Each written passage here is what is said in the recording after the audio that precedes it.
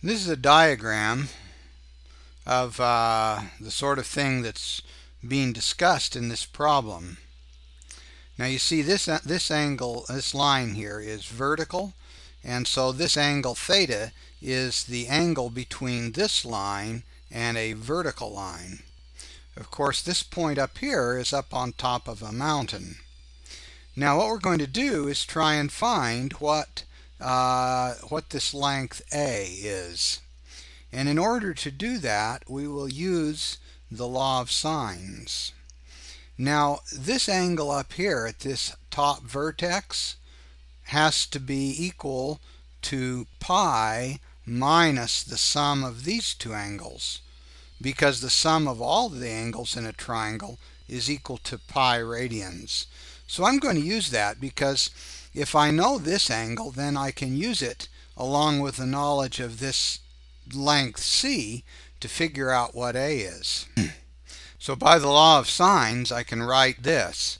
And now you see I can find what A is in terms of these known quantities, C, alpha, and beta.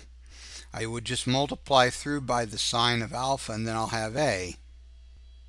So you see, solving for A, I find that A is equal to this. So now what I'd like to do is figure out the height of the mountain.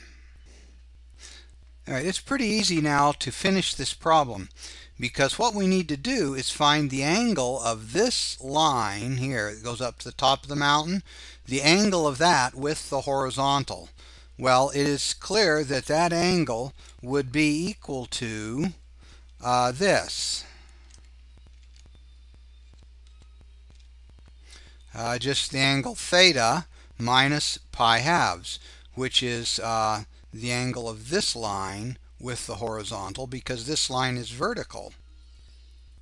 So the height of the mountain would be A times the sine of the angle theta minus pi halves, and then if I plug in what A equals, I get this formula here.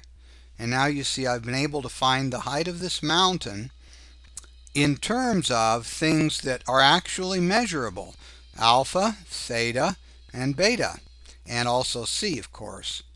So that's really a nice thing. I mean, how else could you find the height of such a mountain?